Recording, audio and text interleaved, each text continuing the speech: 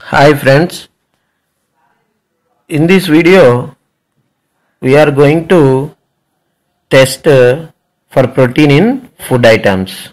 We know that proteins are very important to our body.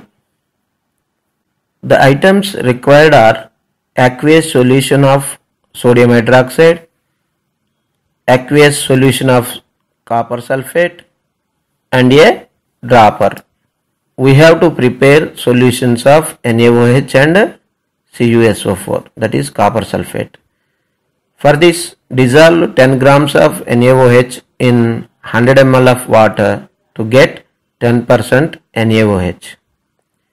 Similarly, dissolve 2 grams of copper sulfate in 100 ml of water to get 2% copper sulfate solution. And also, we need a cooked or raw dal, test tube and water to mix with the dal or the material. If we take raw dal, then we have to crush it. Now take the dal in a clean test tube and mix some water to it.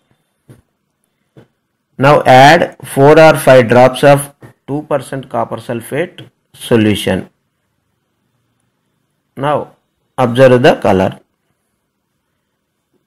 Now add 10 drops of 10% sodium hydroxide solution and observe the color.